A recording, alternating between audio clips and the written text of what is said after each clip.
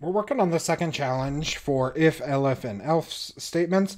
This asks us to write a function called is divisible by, which takes three parameters, num, divisor 1, and divisor 2. The function should check whether num is divisible by either of the parameters or both, and return the following strings. The number is divisible by divisor 1, the number is divisible by divisor 2, the number is divisible by divisor 1 and 2, or neither, right? So what we're going to do is, let's go ahead and start off with our function header. It says this is going to be called is divisible. And it said that our parameters were going to be num, divisor 1, and divisor 2.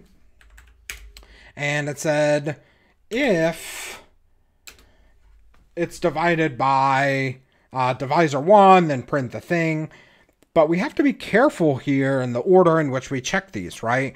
If I check that it's divisible by the first number and then return something right away, I haven't even given it the opportunity to check if it might be divisible by both numbers, right? So logically, the first thing that I need to do, the first check that I need to make, is to see if it's actually divisible by both numbers.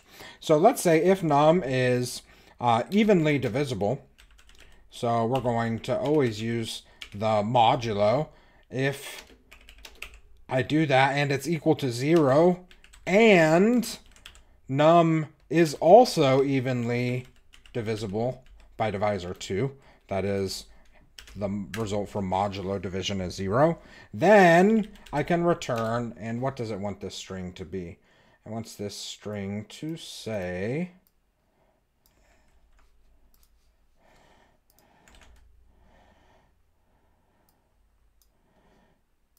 and it wants us to use f strings here. So where I have these angle brackets, they will need to be replaced with some curly braces. And now, and just for the sake of good practice in my Python, I'm going to go ahead and split that line using my backslash. But now, right, I've checked if it is divisible by both. And now, from here on out, the order matters a little less, right? Let's go ahead and just say if it's divisible by the first one, then we'll want to return extra space hanging out in there. It said I want to return this string again, an f string, but we're going to use curly braces for our f strings here instead of the angle brackets that came with the explanation. And you'll often see angle brackets as a way in number of different languages, just as sort of a convention, as like your variable here, or insert your username here, right? Or your directory name here, right?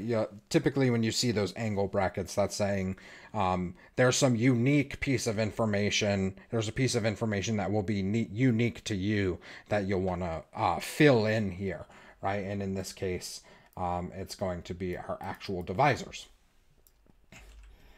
Nope, that's what we'll need next. We'll need this one for the actual comparison.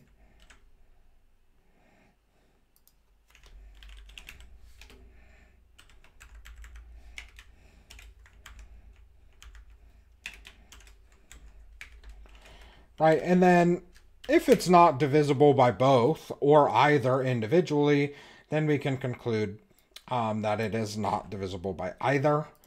So we can lastly just return that it is not divisible by either really quickly here with some curly braces. Oops. Get back to where it was. Again, I want to break this line just for the sake of good practice and to keep things visible so everyone can see it. And typically it's good to leave an extra line at the end of your file. Go ahead and run this, make sure that we're in good shape here. Looks like I've messed up the name. It's looking for is divisible by. I just said is divisible.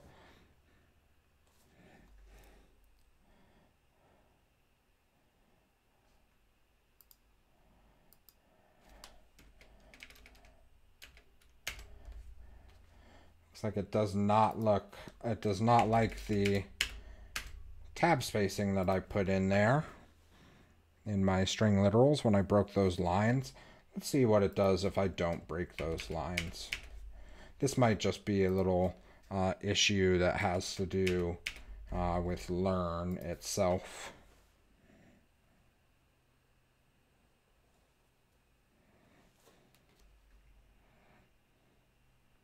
And I must have copied and pasted the wrong thing.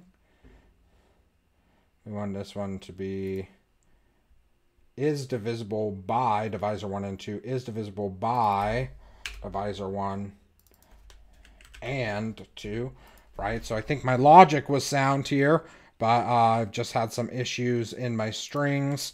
Got an extra space there hanging out, right? These string literals, it's going to want an exact match, which I finally come around to. Right, so this if statement, I have a number of conditions. The order in which I check those conditions is really important. There's one more challenge on this lesson. We'll see you over there in the next video.